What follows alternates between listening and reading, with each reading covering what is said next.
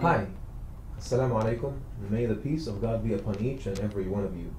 Welcome to Gems for the Traveler. My name is Imam M.A. Azeez. I work at the SALAM Center in Sacramento, California. In this series, we explore the different facets and the different names and attributes of God Almighty. This is the month of Ramadan, and Muslims come to the mosque in order to learn, in order to grow spiritually and connect with their Creator. In this series, we attempt at learning more about God through studying His names. I invite each and every one of you to join us on this beautiful journey to learn more about the qualities and the attributes of the Creator of heavens and earth. Thank you so much for tuning in. Alhamdulillahi Rabbil Alameen, wa salatu wa salamu ala Muhammadin wa ala alihi wa sahbihi ajma'een. It's an odd night, and inshallah I'm hoping you'll understand the significance of Allah's name, al-Wahhab. Al-Wahhab linguistically comes from wahaba, and wahaba is to bestow a gift or to give a gift. In fact, the word for gift in Arabic that is often used by many people is hiba. When they give something to someone expecting no compensation whatsoever, it's called hiba, right? They call it wahabahu hibatan, or just bestowed a gift on them. What's the word for talent in Arabic? Mawhiba, right? In fact, in English, when someone has an amazing talent, they say that person is gifted. See? Gifted. It's the same. Two different languages, two different sources, but the word is the same. Gift, hiba, mawhiba, gifted, right? And it's so interesting because talent is not something you have to work for. It's just something that Allah instills in you. It's in your genetic code. There are so many skills in this world that we can acquire if we work hard, right? But there are certain things, and with technology and science and the progress of humanity, that list is getting shorter and shorter, but still there are things that no matter what, you cannot acquire them. There are people that are born with an incredibly beautiful voice.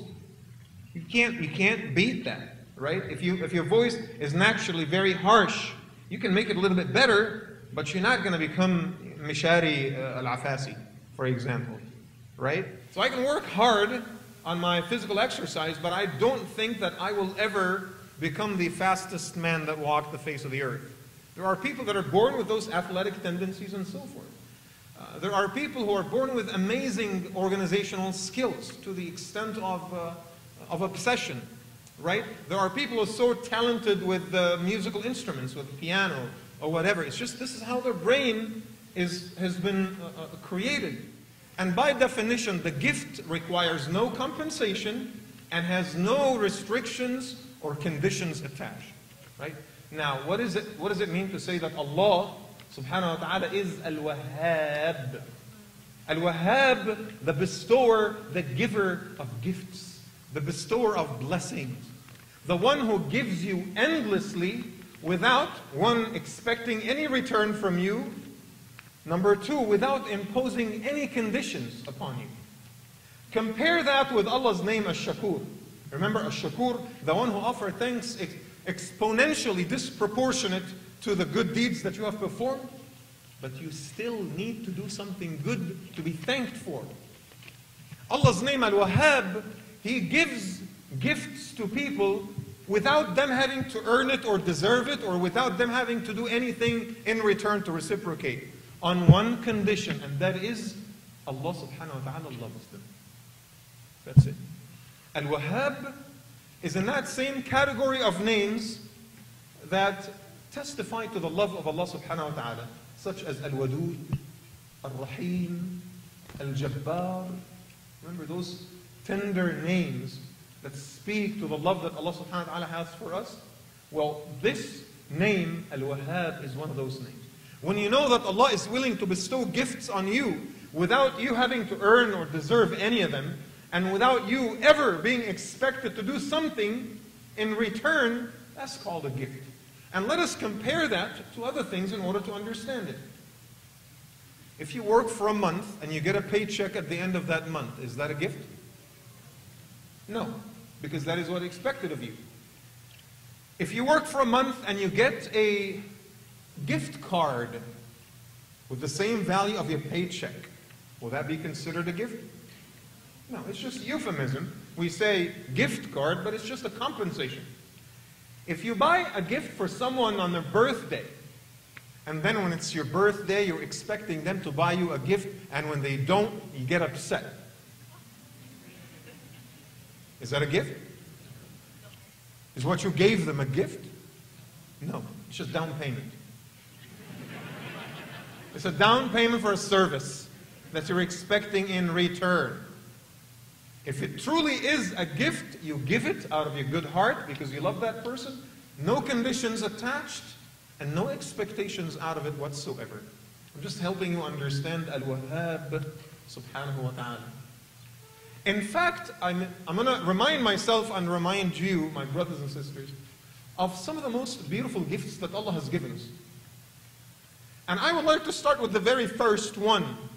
The very first gift that Allah has given you without expectation, without you having done anything to deserve it whatsoever, and that is the beautiful gift of life. The gift of life, without which you would have been nothing. Nothing.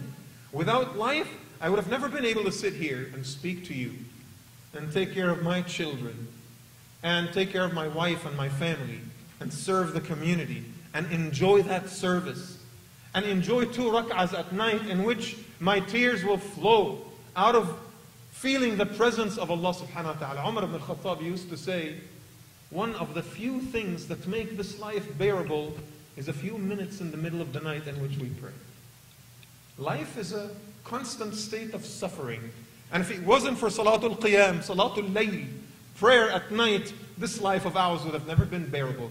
We can only taste the pleasures of this life because Allah gave us a gift at the very beginning, and that is the gift of life. What have you done in order to earn it? Think about that.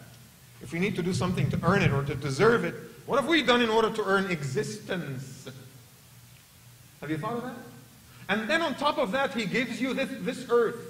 And He makes you the trustee. Consult with evolutionists and scholars of biology and physics. They'll tell you how unlikely it is for life to evolve in this universe. Don't they say that all the time? That life in this universe is just a fluke. It was not supposed to happen, but it did happen by chance or per chance. But was it by chance? Allah subhanahu wa ta'ala wanted it to happen. True, it was so unlikely. It's what biologists say. I mean, look at this massive universe of ours. There's nothing out there.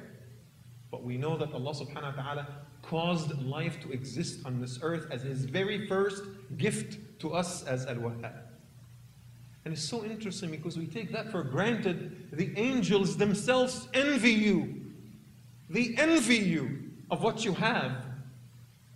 When Allah told them that He was going to create man, what did they say? قالوا أتجعل فيها من يفسد فيها ويسفك الدماء ونحن نسبح بحمدك ونقدس لك. Ya Allah, are you going to create someone that will spill blood and spread mischief? And we are right here mentioning your name and celebrating your praises. Ya Allah, how about us? Why don't you pick us and make us your Khalifa on earth? But Allah doesn't do that. He selects you to become His Khalifa. I mean, think about it. What have I done? What have I done to earn the great status of Allah's trustee on earth? Are you able to understand al-Wahhab now?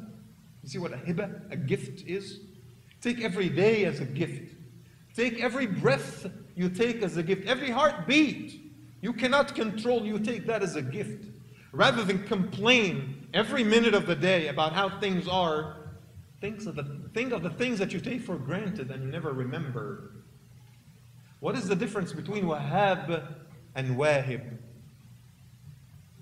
Al-Wahib is someone who gives the gifts once or twice or a few times.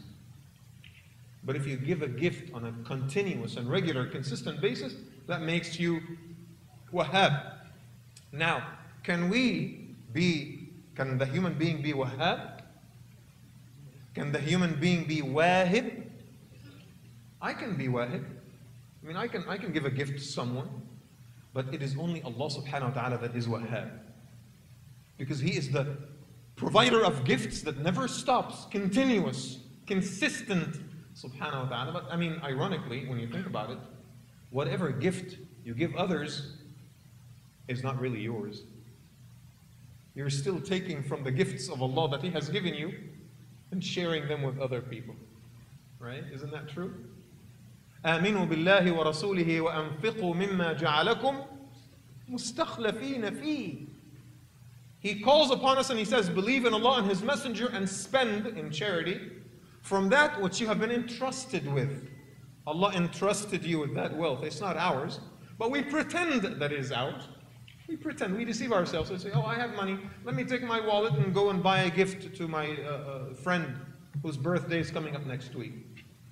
And it's so interesting because it bites us when we do that. It pinches you. When you have to buy a gift, 25 gift card from Macy's or Barnes & Noble, whatever it is, it pinches you a little bit. If you have to do that on a regular basis. Because you need to take out your wallet and spend money and buy a gift. Man, I have to spend all this money. It's just, you're not 100% feeling great about it either. And something that is really funny happens in our community. You know the gift recycling process? You know what I'm talking about? Because you do it all the time, right? Someone buys you a gift, like, you know, an Old Spice or perfume or something. And then your wife or your husband, whatever, tries to open it to see what's in the gift. And then, you know, you're going to go like, don't open it. Leave it in the wrap. Because next week, there's someone, we're invited to go to someone's house. We're going to use this gift and give it to them. But that's the whole thing about gifts, because we are a little bit stingy when it comes to spending money. And we have to force ourselves to buy gifts and so forth. And we don't even do it that often, even though Prophet ﷺ encourages us. He says, tahadu, tahabbu. Give gifts to each other so that you are able to love each other. So a gift is about love. See, al-Wahhab is about love. The provider of gifts, the bestower of gifts, it's entirely about love. From Allah subhanahu wa ta'ala to you. And that's why I keep saying, worship Allah with the purpose of earning His love. Because if Al-Malik subhanahu wa ta'ala loves you, you will be in that exclusive category of human beings who don't have to worry about anything because they're always receiving the gifts from Allah subhanahu wa ta'ala al-Wahhab. You don't have to worry about things and earn things and deserve things every single time.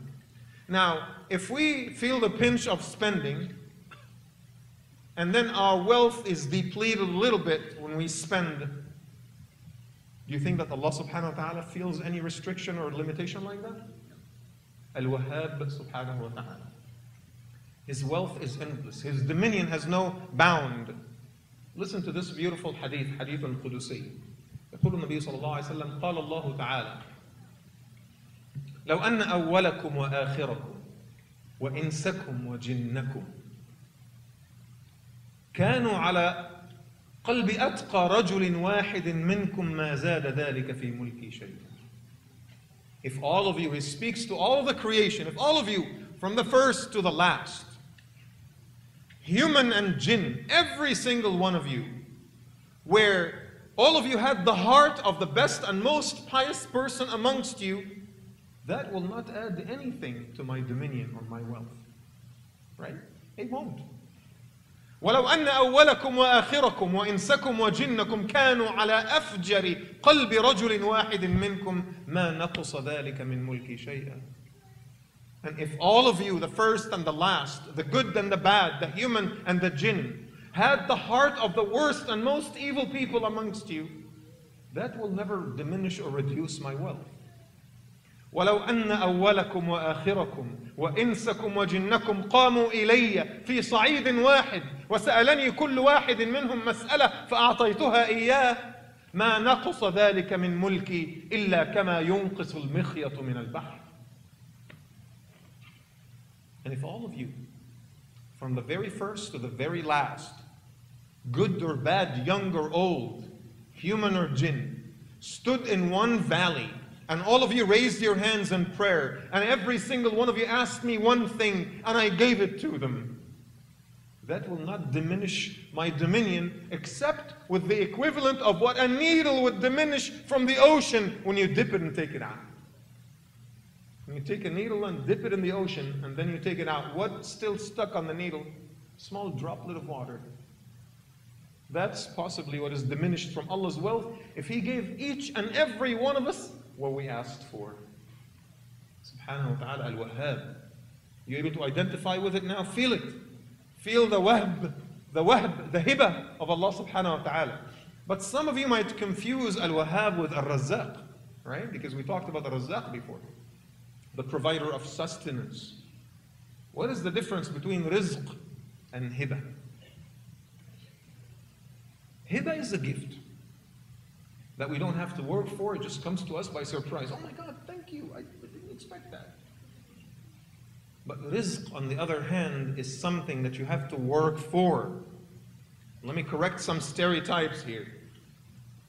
There are so many people who think that their sustenance will come to them no matter what. Your rizq will come to you, you don't have to worry about it. Conventional wisdom suggests. And I say that is not true. Allah says in the Quran, فَامْشُوا فِي مَنَاكِبِهَا وَكُلُوا مِنْ رِزْقِهِ. Famshu, you have to walk first.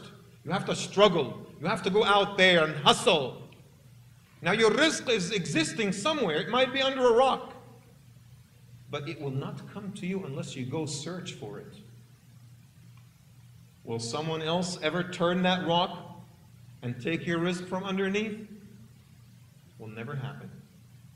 Your share is there somewhere out there. It could be here. It could be in another state. It could be in another country. But it's out there. You need to show Allah that you're working so hard and you search for it. Rizq requires struggle and working hard. Al-Wahhab subhanahu wa ta'ala does not need any of that. Hiba is a gift. It will come to you with no effort while you're just sitting at home. I'll give you some examples at the end of the khatira, inshallah. Rizq is something that we take for granted because it's what we have to see every single day, right? But the hiba comes as a surprise. Your parents buy you clothes all the time. You might not say thank you because it's an expectation. You're not going to be sitting naked at home. So you're wearing your PJs and it's an assumption. My parents buy my clothes. But when your parents buy you a car unexpectedly, when you graduate, when you've had amazing grades, when you went to a great college, that is unexpected. That's a gift and you thank them for it. You see the difference? And I'm not even going to talk about regular things. I will talk about things that you see every day. Have you ever thought that sunlight is rizq? Sunlight is rizq. Why? Because there are some people like us who have a little bit too plenty of sunlight. And then there are people who live in Southern California, just incredible sunlight all year long. And then there are people who live in other places such as Seattle, who hardly get any sunlight. It's their rizq, right? That's their rizq. Enjoying the beautiful stars, that's rizq. Have you thought of that before? A breath of fresh air is rizq. Do you thank Allah about those things every time? I don't think we do. Alhamdulillah. Alhamdulillah. We don't do that. I don't think we even ever remember to thank Allah for breathing. But breathing is rizq. And when you have shortness of breath, you realize what that actually means. Having children is rizq or hiba? It's hiba, right? That's a gift from Allah subhanahu wa ta'ala. It's a gift from Allah. In fact, in the Quran, He uses the word hiba every time He talks about children. In the story of Dawood alayhi salam, وَوَهَبْنَا لِدَاوُودَ سُلَيْمَانَ. In the story of Ibrahim, وَوَهَبْنَا لَهُ إِسْحَاقَ وَيَعْقُوبَ. Right? In the story of Zakaria, when he speaks to Allah subhanahu wa ta'ala, فَهَبْ لِي مِن لَدُنْكَ وَلِيًّا يَرِثُنِي وَيَرِثُ مِنْ آلِ يَعْقُوبَ. Every time Allah subhanahu wa ta'ala talks about children, He calls it hiba. It's a gift. Something that you cannot take for granted. Some of you have a hard time with their kids and are saying, subhanAllah, is there any return policy in that gift? Don't think like that. It doesn't matter how hard your kids have become or difficult, it's just an incredible blessing from Allah subhanahu wa ta'ala. Take it as it is and be thankful for it. Having a good spouse, is that rizq or gift? It's a gift. Allah subhanahu wa ta'ala guaranteed your survival. He did not guarantee your companionship. That's something you need to just kind of like wait. Some people work so hard for so many years to find a spouse, and then the spouse comes from the most unexpected direction. They knock on every door, and then the spouse comes from the window. Right? It just happens. And you hear stories about this, subhanAllah, all the time. There are people who marry the very first woman they met in their lives, never had any relationship, never spoke with any person, never entered any home. The very first woman they saw and attempted to get married to becomes their wife. I'm included, alhamdulillah, in that list, with the blessing of Allah subhanahu wa ta'ala. And there are people who try for 10 years, and it just doesn't work out. It's a gift. Allah subhanahu wa ta'ala is giving you a gift. Some of you might say, my husband is a gift? Are you serious? Astaghfirullah. Yes, he is. For the time being, at least. Allah subhanahu wa ta'ala gave us other gifts. Think about this. You are going about your day and you just, business as usual. And if you've always wanted to go for Umrah. How many of you performed Umrah before? And visited the holy sites? Not that many. Not that many. And I'm sure that many of us, there's fire in our hearts to go visit the Kaaba and visit the place where the Prophet ﷺ took steps. But then you can't afford it. And one day, you get a call from someone, says to you, let's just go for Umrah. And don't worry about it, I'll pay for your ticket. What do you call that? It's a gift. From whom? From your friend? From the Lord of your friend, subhanahu wa ta'ala. Allah is sending you a ticket to His house. He says, I want you to come to me. You see how that could be a gift? You are so far away from Allah for so many years. And you feel kind of have ambivalent views. Sometimes you feel bad, sometimes life is taking you. So you don't think about it. But one of those nights, it just happens that you wake up at 4 in the morning, and then you have this insomnia, you can't fall asleep, and then you say to yourself, wait, it's 4 o'clock and Fajr is like an hour away. Why don't I make some wudu and pray? And then you make wudu, and you pray Salat al-Qiyam, and you're overtaken by emotions. And you're crying. And you're making dua that you've never made before. And it's just a feeling that you've never experienced ever in your life before, and you don't know why. I'm not particularly religious. Haven't been attending Jum'ah for like 6 months. I pray like I don't pray regularly. And then all of a sudden I feel like this. What do you call that? That's a hibah from al-Wahhab subhanahu wa ta'ala. It's a gift. You might not be a very religious person, but He still gives it to you because He loves you. He sees something good in you. Subhanahu wa ta'ala. Right? That's a gift. Healing from an illness is a gift. It's not something we take for granted, right? There are people, I'm sure you heard the stories. They have, God forbid, cancer or really another chronic illness, and they go with it for years. And all of a sudden it just disappears. How often did you hear about that? Happens a lot. I wouldn't have. In fact, wallahi, brothers and sisters, this is a personal story. My family knows this, but this happened to me. Ever since I was a kid, and I had this heartburn issue. Any food I ate, it just gives me heartburn because I had acid reflux and so forth. And I went like this, my childhood, my teenage years, through college, all the way up until I was doing my master's. And I remember making dua every once in a while. It was a painful issue, but it's not something that I remember sitting down and asking Allah to relieve me. And I remember performing endoscopy, and the doctor says, this is mild to severe inflammation in your esophagus. It was pretty serious. And then I decided right then and there that, maybe I need to change my diet. So I went on a full organic diet for 1.5 years back in Chicago. And at the end of that 1.5 years, it was literally 2 weeks. I remember them, 2 weeks, in which I feel that I don't have any symptoms anymore. So I went for another endoscopy. And of course, you know, endoscopy is a pretty annoying process. They have to put you to sleep, and then they shove this huge thing into your throat, and it goes into your stomach. It's pretty weird. So they performed endoscopy, and then afterwards, I was sitting with a doctor, and he's looking at the report, and he said, this cannot be a report from the same person who had that report a year and a half ago. Wallahi al-Azim. This is my personal story. I'm telling you, this is not someone told me the story, this is me. And he said, it cannot be that, the same person. It has to be a mistake. There's absolutely no trace of inflammation here. And a year and a half ago it says mild to severe. That doesn't make any sense. It was actually, the doctors warned me, it might develop the Garrett's esophagus condition, which might be precancerous. May Allah subhanahu wa ta'ala protect all of us. All of a sudden you heal. You don't know why. I didn't even make dua. And this is not an invitation to be lazy and not to pray. It's an invitation to you to try and do whatever it is that you can do in order to be included in the exclusive group that is loved by Allah subhanahu wa ta'ala. And I can't claim that. I don't know. I don't know if Allah subhanahu wa ta'ala loves me or not, but I know that He gave me a gift. That's what I know.